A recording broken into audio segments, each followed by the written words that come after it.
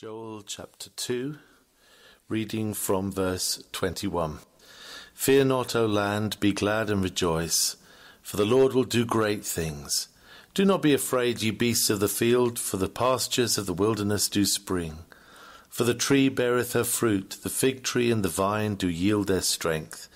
Be glad then, ye children of Zion, and rejoice in the Lord your God. For he hath given you the former rain moderately, and he will cause to come down for you the rain, the former rain and the latter rain, in the first month.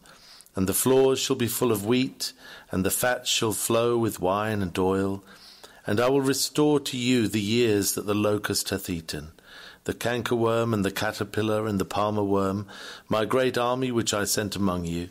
And ye shall eat in plenty and be satisfied, and praise the name of the Lord your God, that hath dealt wondrously with you.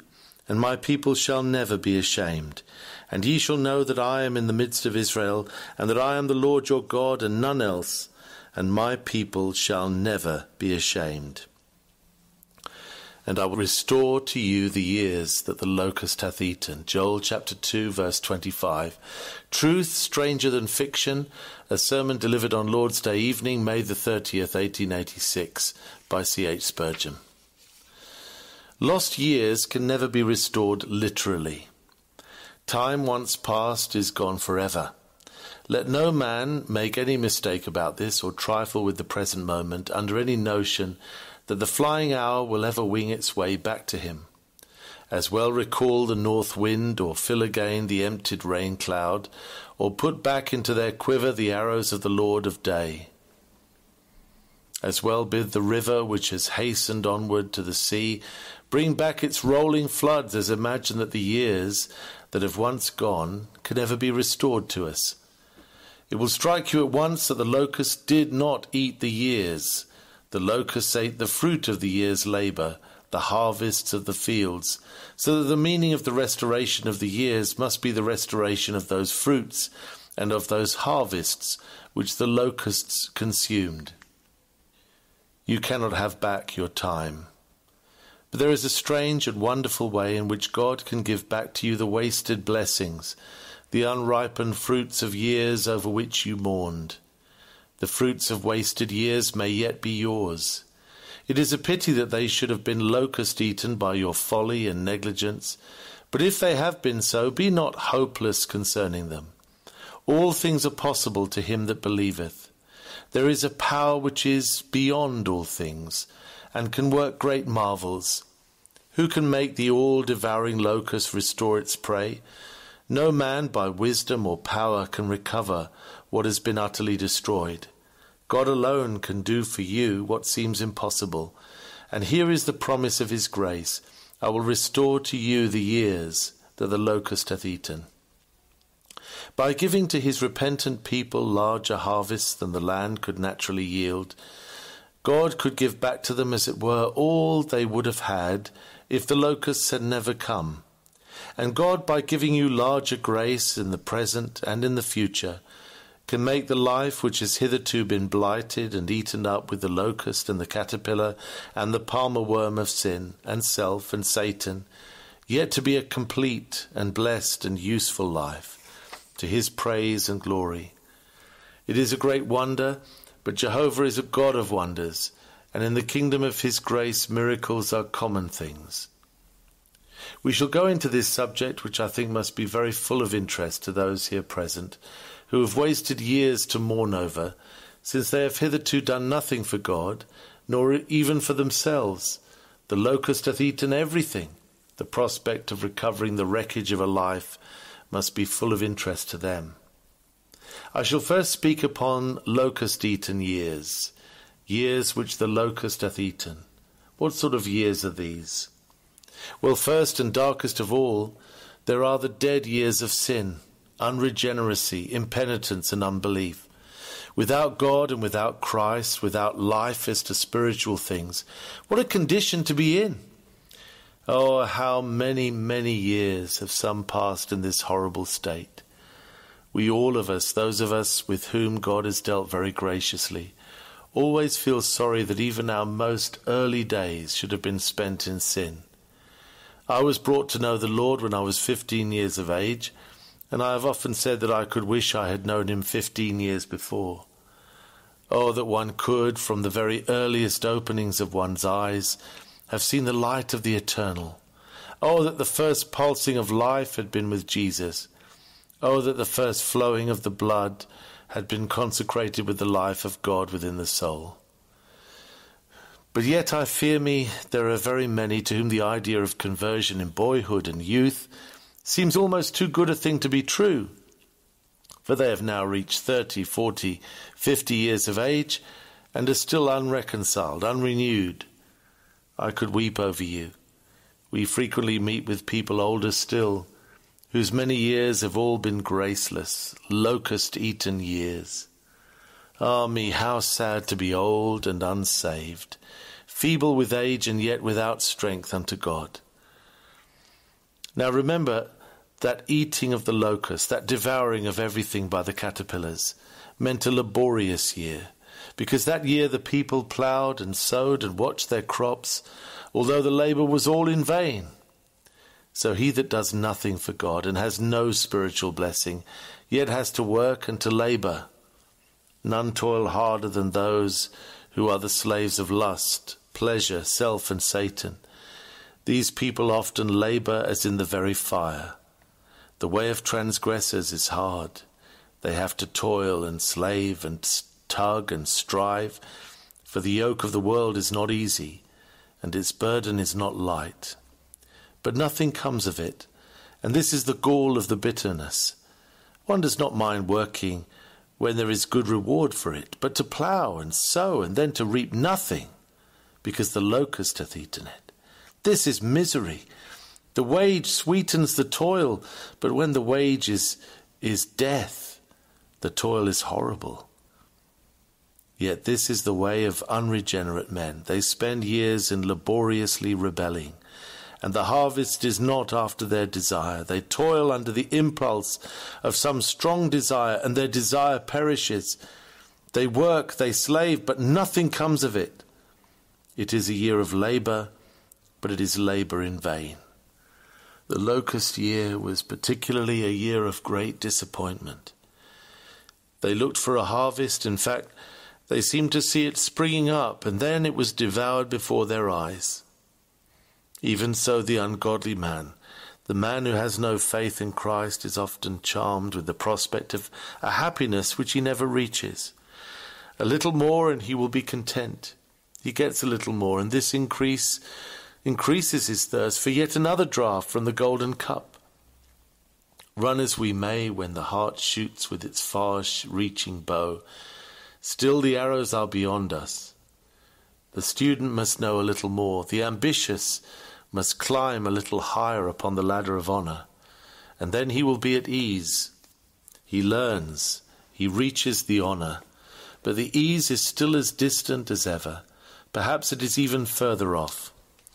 Earth's cups, when they seem most sweet, only hold brine draughts, which beget a growing thirst. We swallow the horse leech when we drain the chalice at the feasts of this world, and an insatiable craving follows. The locust-eaten years of sin are years of labour, and years of bitter disappointment. And alas, they are fruitless years. Oh, sirs, what have some of you ever done in this world yet? I heard of one who had made $500,000 of money, and he died. And a Christian man said, "Now I call that man's life a dead failure." What has he done? He has accumulated what he could not enjoy. He has scraped it together, and he has made no use of it whatsoever. Such persons remind me of jackdaws who will hoard I know not what, all kinds of treasures and trash. And what do they do but hide them in a hole behind the door? They cannot do anything with them. They have no sense to use them. Whether they steal the abbot's ring or a bit of wire, it is all the same to jackdaws. And to misers, what can be the difference between £1,000 or 1,000 pins, since they use neither? Alas, many have the power to get, but have not the faculty to use what they have gotten. Their years are eaten with the locust. Think again. Are there not numbers of men that are just living strainers of bread and meat and beer, and that is all you can even say of them. They go to and fro in the world, but if they were tied, neck and heels together, and flung into the Atlantic, nobody would miss them, except perhaps the poor wife and children, who would be more comfortable without them than with them. I speak not too severely, for we meet with many such persons who are nature's blot, creation's blank. These are clouds without rain, wells without water, the wrappings and packings of what should have been useful lives. Why have they burdened the earth at all? Others who are decent, respectable, quiet people, yet what does their whole life come to? It is like some of those sponge plants, which appear very large when you have them in your hand, but you can compress them into the 10th part of nothing. Are not many mere blown-up appearances? It is a biggish sort of life, especially when the man himself describes it. But if it comes to the reality of it, the good that is done is nothing. God is not glorified, broken hearts are not healed, holiness is not extended, nothing is in the whole performance but the very reverse of what should have been. It is a drawback rather than an addition to what is good in the world. What an awful thing for a man to have lived to be 45 and to have done nothing. If we will not spare a fruitless tree in the orchard, which year after year has brought forth nothing, if we quite understand the justice of the verdict, cut it down, why cumbereth it the ground? Surely such a sharp sentence, followed up by a swift blow of the axe, might go out against many here present. For hitherto they have been wasters, cumberers, doing nothing worth the doing. The locust hath eaten up every year which they have ploughed and sown. Nothing has come of the whole of their lives. Yet hearken to me, if you are led by grace to confess your sin, and turn unto the Lord your God, and rend your hearts and not your garments, even to you, God can restore the years which the locust hath eaten. I beseech you, do hear this marvellous promise, and think of it, and do not miss of it from want of effort. Now, very briefly, let me mention that there is another sense in which this text can be used. There are some whose years have been eaten by the locust through great dolor and depression and disappointment. They remember those happy days of springtide when they greatly rejoiced in God. But by some means they dropped their confidence and lost their hope. Their sky was darkened, and the wintry winds of despair howled around them. I am grieved for dear friends on whom the chill of long depression has fallen with terrible power. I frequently meet with those sons and daughters of melancholy, and my sorrow is that I am so often unable to deal wisely with them. It has been my privilege in many cases to be the bearer of comfort, but in the very act my own soul has full often been heavily burdened. Very precious children of God may fall into the slough of doubt. Diamonds may be hidden away in dark mines. Some of God's rarest pearls lie deep in the dark waters. Now you that are thus losing year after year and sighing, where is the blessedness I knew when first I saw the Lord?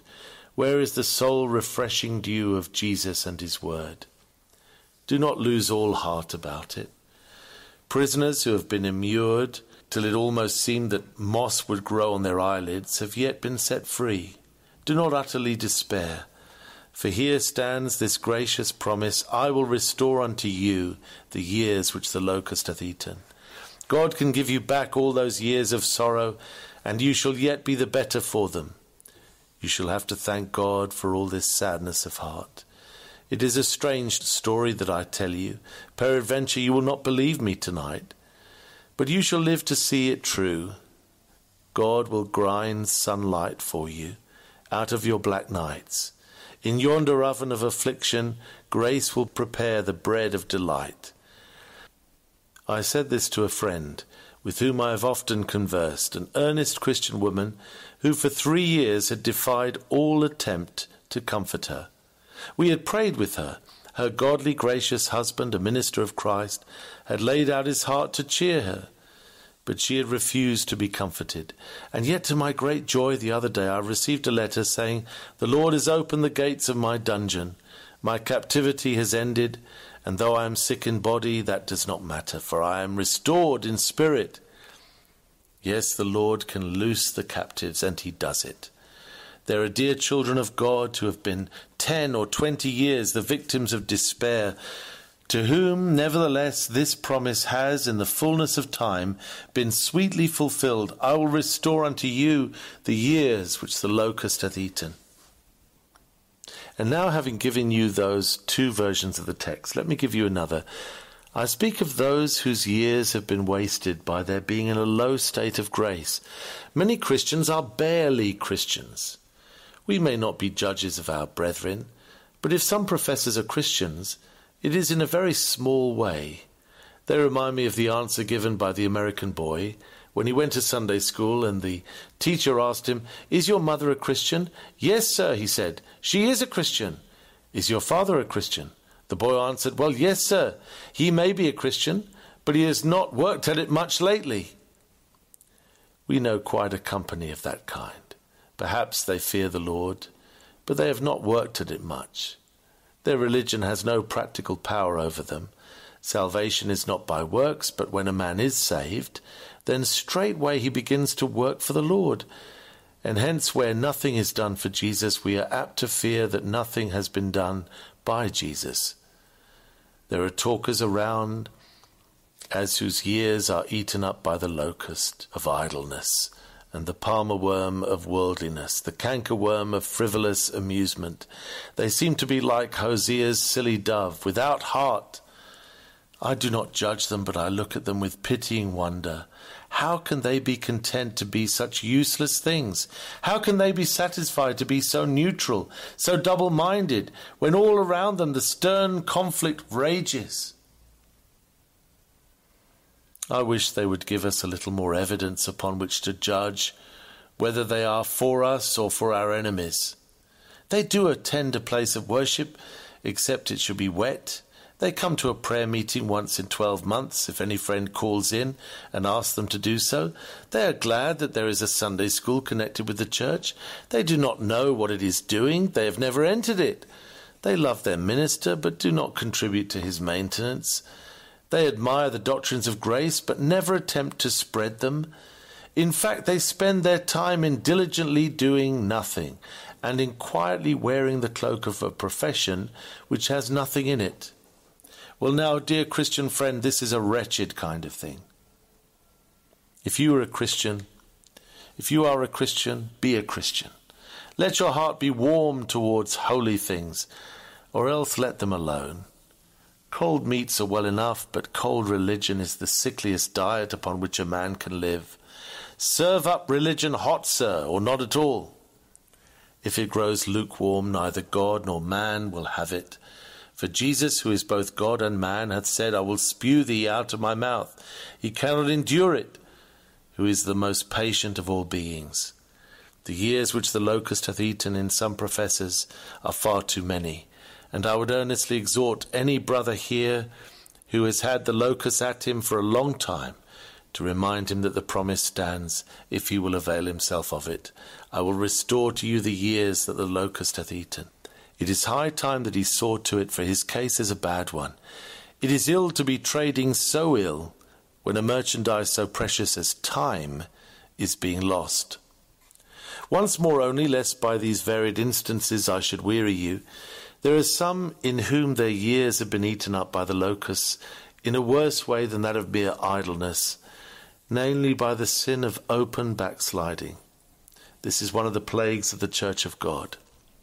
Alas for the many who did run well, but have suddenly stopped, and run no longer in the divine road. This is our frequent sorrow, even to heartbreak. We believe in the perseverance of the saints, but many are not saints, and therefore do not persevere. Nominal saints exhibit no final perseverance. Saints who have only the name of saints last but for a time, and then die away. In too many the life of God rather lingers than grows. Their religion is so very weakly that they exhibit rather the signs of disease than of health. They wander away from their Lord and Master because they do not sufficiently feel his attractive power. Oh, that the Lord would be gracious in restoring such wanderers. Do I address any who have almost given up attendance on the means of grace? I know you have no comfort in such a course. I am sure if you are a child of God, you cannot be happy in the world. You cannot be content while leaving Christ. But you are in a miserable way. Grace has spoiled you for the world, and it is of no use your attempting to get comfort out of it. Your only hope of happiness lies Godward. You must come back. You must come back to the good old way. Do not linger, but return at once. Every hour that you linger, the locusts are eating up every green and fruitful thing within your spirit. Why give the destroyer so much space? You are doing no good. You are getting no good. Why remain as you are? You are doing mischief. You are grieving the Spirit of God. Awake from so deplorable a state. You are not winning souls, but you are ruining souls by your inconsistency. God have mercy upon you. Come and receive his restoring mercy. He will not cast you away, but he bids me say to you that if you turn to him according to the teaching of this chapter, he will yet restore you the years that the locust hath eaten. It is a great wonder, but you shall see it if you will seek the Lord yet again. So much then about locust-eaten years, for I want to get a happier subject. What does God say? I will restore unto you the years that the locust hath eaten. This is our second head. Locust-eaten years restored. Notice this is divine work. I will restore to you the years that the locust hath eaten. You cannot get them back. Nobody can give them back to you. But the omnipotent Jehovah says, I will restore them to you. Can you believe that? All things are possible with God. Those dead years, those doleful years, those desponding years, those idle years, those backsliding years, all the harvests of them, God can give them back to you. Look away from yourself and trust in the miracle-working God. While you hear this word of promise, I will restore unto you the years which the locust hath eaten. But notice that this restoration follows upon a true and genuine repentance. Let me read the word of the Lord to you, and do you listen to it and obey it? Therefore also now, saith the Lord, turn ye even to me with all your heart, and with fasting, and with weeping, and with mourning. And rend your heart, and not your garments, and turn unto the Lord your God, for he is gracious and merciful, slow to anger, and of great kindness, and repenteth him of the evil. Let the priests, the ministers of the Lord, weep between the porch and the altar, and let them say, Spare thy people, O Lord, and give not thine heritage to reproach, that the heathen should rule over them. Wherefore should they say among the people, Where is their God? Then will the Lord be jealous for this land, and pity his people. Repent then. This is the great teaching and operation of the gospel at its commencement upon the heart. Repent and be baptized, every one of you, is its first cry from the wilderness. Turn ye every man from his evil ways. Turn ye. Why will ye die, O house of Israel? To go on in impenitence is to miss the blessing of my text. To go on in spiritual deadness, to go on in backsliding will never bring the restoration of lost years. But he that shall unfeignedly confess his sin shall heartily hate it, and shall turn unto God through Jesus Christ, trusting in the precious blood of his atonement, shall receive the unspeakably precious benediction of the Lord, the Restorer. Such a man shall plead this promise with God, and have it graciously fulfilled to him. I will restore unto you the years that the locust hath eaten. It is a very remarkable promise, but you see to whom it is given. Yet linger a moment over this mystery of love. Picture the spirits of evil year after year, bearing away from the fields of human life all their harvests. Whither have they borne the precious products? Ask, whither has the fire carried the forests it has devoured? Or whither has the flood borne away the navies it has swallowed up? To call back these harvests would be a task which only madness could attempt. Fly swift-winged angels, but ye cannot overtake the spoilers. Neither could your eyes of fire detect the caverns in which the robbers have stored their wealth. The fruits of wasted years are gone, gone, past hope. Yet behold, the Lord, who called light out of darkness, and will yet bring forth life from the tomb, declareth that these long-lost spoils shall be restored. And shall it not be done? Is anything too hard for the Lord? Does not the very difficulty, yea, impossibility of the enterprise make it the more worthy of the Almighty? Herein is a marvellous thing, and herein is therefore a work fit for him who doeth great marvels. To him that believeth all things are possible, and this also among all things. Never was fairy tale more strange, or dream of Arabian Nights more romantic. Yet here it stands in sober words, and many a time in solid fact these words have been true. When we come into the region where the Lord worketh, we come at once into contact with miracles and walk in the midst of marvels. Then as we see grace upon grace, we have to cry, "Oh, world of wonders, I can say no less." This promise is only fulfilled by the exceeding grace of God. And it shall be my business for a minute to show you the grace of God and how it works out. We take, for instance, a man or a woman who has been living for many years in known sin. Those years have all been wasted. How can God give us back the fruit of those wasted years? He can, he can. Seest thou that woman? She is a sinner, a common sinner of the town. She has spent her days, her nights in wantonness. She comes into the room where the Saviour lies reclining at the dinner table, and his feet are not far from the door.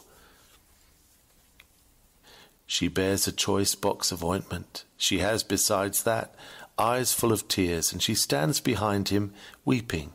She washes his feet with those tears. She loosens the luxuriant tresses of her head, those nets in which she had entangled many a living soul, and she bows down and wipes those feet with her tears she washed. While she kisses them with her lips, she wipes them with her hair. Now that woman, in that day, had through grace restored to her the years which the locust had eaten. Who shall dare to say that she stands second to anybody in the service of their Lord and Master? She loves much because she has been much forgiven. And though I say not that the greatness of her sin could ever be an advantage, yet I do say that the greatness of her love, that springs out of the greatness of her Lord's forgiveness, did put her in the very front rank of those who served and loved him. She had been last, but mighty grace placed her among the first, and she has never lost that leading position. And you too, my hearer, though you may have been so many days and years a sinner, yet can be so transformed as to overtake the saints. God can give you such a true repentance, such a burning love, such an enthusiastic consecration, that during the rest of your days you shall make up for all those wasted years. The prey shall be taken from the mighty. Years seized by evil shall be dragged back from the devil's den, and all the memory and outcome of them, transformed by the action of grace and gratitude, shall be laid as treasure at your Redeemer's feet.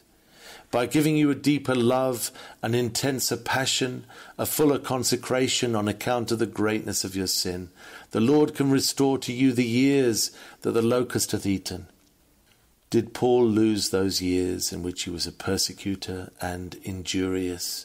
Did not his quickened pace and his deeper self-knowledge make all the after years of his life 10 times more full of power for good? I will suppose the locust has eaten many years by your being in great sorrow, and I believe the Lord can easily make up to you that grievous loss. The wear and fret of grief are very great, but there is a remedy. Have I not seen some that have passed through years of deep soul distress, who have been all their lifetime much the better for it? They have been more able to sympathize with the poor, tried saints. They have had a truer, deeper, richer experience, and as a rule they have known the gospel of Christ better, and they have had a tenderer love to him who bought them and brought them out of the horrible pit and out of the miry clay. Personally, I have been much the gainer by my sad hours, my sick days. I reckon those times lost in which I was unfit for service, but I think I was in error, for I perceive that the fields which have lain fallow repay the unfertile season sevenfold when the bearing time returns. Do not think, dear children of God, if you have been for years in despondency, that it need turn out to be a total loss to you. It is a great evil and mischief, but God can restore to you the years that the locust hath eaten. Your ills may become wells of comfort for others. The Lord can bring so much good out of the evil, so much light out of the darkness, so much joy out of the sorrow, that you shall one day say, I thank God that I was shut up in Doubting Castle. I thank God I did sink in the deep mire, where there was no standing. For he has restored to me the years that the locust hath eaten. And if again the locust hath eaten up your years through your being cold and indifferent and idle, God can recover you from this sad mischief. He will give you to repent bitterly of this great sin. For a great sin it is to lose a moment which should be used for Jesus. But yet if the Lord shall visit you with an intense hatred of such idleness, and sting you into action, and at the same time draw you by the cords of love into full consecration, you will perhaps by redoubled zeal recover the lost seasons. Oh, that God would make it so with those who hitherto have sadly loitered in the race. Oh, that our smouldering logs would become flaming firebrands. Oh, that our sluggards could be aroused into enthusiasts. I have known men living orderly and regular lives for many years, and yet they have done nothing for their Lord. Such sober people move on and on and on and on, but make small progress. Steady, steady, steady, steady, jog-trot. Life has no fire in it for them, and they know no reason for ardour. They never get out of breath with zeal. They never exhaust themselves with excitement. They accomplish little from want of fire.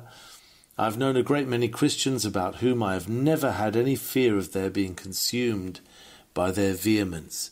They are such proper people that even if the Lord himself were to come, they would never cry Hosanna in the street. They are never warmed into anything like enthusiasm. As soon hope to warm a marble statue. These are the folks who after a while grow negligent, and the locusts eat up the years of their regularity, and all the gains of their sobriety. I am sorry indeed to hear of a broken reputation, or a profession openly disgraced, but what a mercy it is when even by these terrible means dead professors are driven to turn to God with full purpose of heart.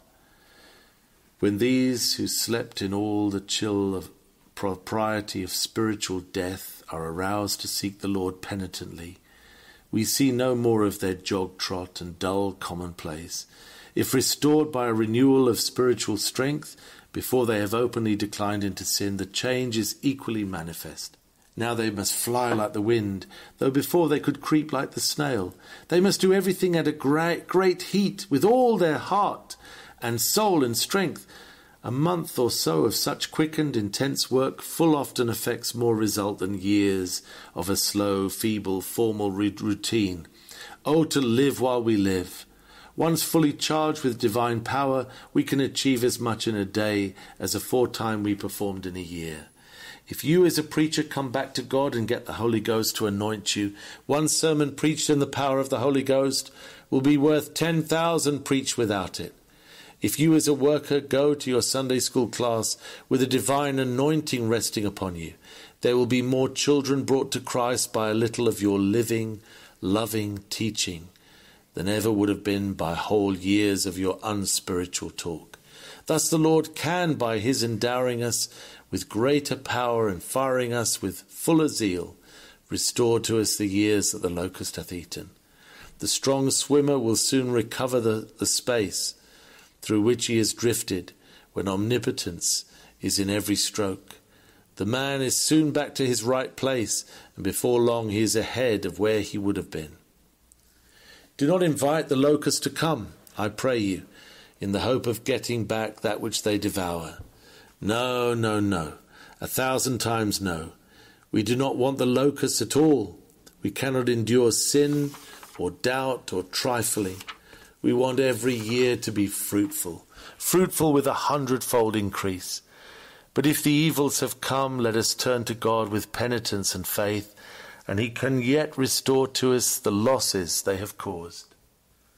I think I said also that in certain cases the locust has eaten up much of the fruitage of life through backslidings. Many are in this case, but if they will return from their backslidings, the Lord can give them back whatever they have lost. I have known persons backsliding very sorrowfully, very much to the grief of the church, but God has visited them in grace and brought them back, and they have been better men ever afterwards. Yes, I venture to say even better men than before they actually offended. I have not been thankful for their open offence, but I have been very thankful for their restoration and for the humility and other graces which have been the result of their bitter experience. They used to be very top-lofty once, but now they carry no flags and banners. Such grand fellows they were, but after their wandering, when they came back, they were willing to be in the rear rank and to do commonplace work. They were once very reserved. You could not get near them, but now they value a kind word and return a loving salutation very gratefully. They are now more like their brethren and more willing to be on a level with them, and yet their religion is a great deal deeper and more sincere. They do not carry so much sail, but they have more cargo. I have known some that at first conversion have not been very clear in the gospel, who have been made evangelical by their discoveries of their own need of mercy. They could not spell the word grace. They began with a G, but they very soon went on with an F, till it spelt very like free will, before they had done with it. But after they have learned their weakness, after they have fallen into serious fault and God has restored them, or after they have passed through deep depression of mind, they have sung a new song. In the school of repentance they have learned to spell. They began to write the word free, but they went on from free, not to will, but to grace. And there it stood in capitals, free grace. By coming to know themselves, they came also to understand what grace meant, and they began to read their title written in the blood of Christ, instead of reading it in themselves, and they became clearer in their divinity and truer in their faith than ever they were before. I do not want you to know the locusts of backsliding, but if they have ever come, and you have been eaten up by them, I pray God may restore to you the years that the locust hath eaten. I want you to lay hold of this promise and go home and plead with God that it may be fulfilled in you, so that the rest of your life may be so bright and so clear with the light of the Spirit of God, that as much as possible you may make up for lost time. God grant that your desire may be fulfilled. I have done when I have said just a word or two upon a third point. Here are locust-eaten years, and here are those locust-eaten years restored. And now what is to come of it? If God restores to us the years that the locust hath eaten, he has done a great deal for us, but notice that he is able to do yet more, and will do it. For what doth he say? He says in the 26th verse, "And ye shall eat in plenty and be satisfied, and praise the name of the Lord your God, that hath dealt wondrously with you, and my people shall never be ashamed." What a promise! You half-starved professors, you that are moping and mourning, who rise from the table of the world unsatisfied, devoured with a griping hunger, if you turn to God with a full purpose of heart, he will fill you with heavenly bread and give you as real enjoyment as ever he gave to the best of his people. You too shall have your mouth satisfied with good things, and your youth shall be renewed like the eagles. The Lord does nothing by halves. If he receives a prodigal back, he does not send him down into the kitchen to be fed with broken victuals, but he receives him into the best parlour, and puts on him the best robe, and kills for him the fatted calf. O you cast down and troubled ones, you do not know how near you are to joy. O sad hearts, the morning is breaking in the east for you. You are heavy tonight, and well you may be. You know your sin, and that may well make you mourn. But ring the bells of heaven, the sinner is repenting. And if he turns with repentance to God, the richest joy, the choicest covenant blessings that belong only to the chosen family shall be his portion at once. Is it not written, ye shall eat in plenty and shall be satisfied, and shall praise the name of the Lord? What shall come of it? Why, this shall come of it, that you who have had the most to mourn over shall be among the loudest singers. You shall praise the name of the Lord your God, that hath dealt wondrously with you. You will cry with tears running down your cheeks, Who is a God like unto thee, passing by transgression, iniquity, and sin? I was a sinner up to the neck in filth, a despairing soul shut up in the densest darkness. But he has washed me, and he has brought me out into the light, and put a new song into my mouth. He is a glorious God, this God and Father of our Lord Jesus Christ. I pray that you may have the intense enjoyment of his marvelous grace, and may pour forth your whole souls in his praise. Next you shall have the most clear and sweet communion with God. Hear what the prophet further says, and ye shall know that I am in the midst of Israel, and that I am the Lord your God, and none else, and my people shall never be ashamed. Wonderful, wonderful, that a far-off, outcast sinner should know his covenant God, and should say, He is my God, and should enter into fellowship with him, and should enjoy all the privileges of a friend of God. Wonderful that all his fear should be gone, and that he should instead be full of holy confidence, and have a right to hold up his head and never be ashamed. It shall be so, dear hearer. True repentance shall bring rest to you. Only trust in the Lord Jesus Christ, your Lord and Saviour, Jesus Christ, and your fellowship shall be with the Father and with his Son, Jesus Christ, henceforth and forevermore. And then, best of all, the anointing shall come upon you. You remember how the chapter goes on to say that God would pour out his Spirit upon all flesh, so that even the handmaiden and the servant, the very least of the people of God, should be moved by the Spirit of God to speak in God's name, and should be enabled to realize things which before had been deemed mere visions and dreams. I hope that the Lord has some here at this hour who did not know him when they came within these walls, who at this time shall be called by his grace, and before long shall begin to tell to others what the Lord has done for them. O Lord, find ministers among these miserable sinners. Raise up for thyself witnesses among these careless youths. I think I see the angel even now, and hear the voice from off the throne crying, Whom shall I send, and who will go for us? Oh, that one of the seraphim might take from off the altar the living coal, and touch some unclean lip, and inflame some cold heart, and make the purified man to answer, Here am I, Lord, send me. Then shall you be sent to tell abroad the riches of the grace which you have tasted, the freeness of the love which has been manifested to you. May the Lord grant it. May the locusts all be blown away by a strong north wind, and never darken the air again. May these wasted years all be given back to you, and may you become the Lord's living, loving servants from this day forth. Oh, for the highest form of spiritual life. Oh, for the greatest possible usefulness. Oh, for grace to fill out our poor shriveled lives till they arrive at a heavenly fullness. Oh, for the sacred breath of God to fill out all the canvas of our capacity. Lord, the sail flaps, the boat scarcely moves, we lie becalmed in indolence. Send us a breeze, we pray thee. Grant us the wind of thy Spirit to fill out every sail, that we may fly over the waves. Amen.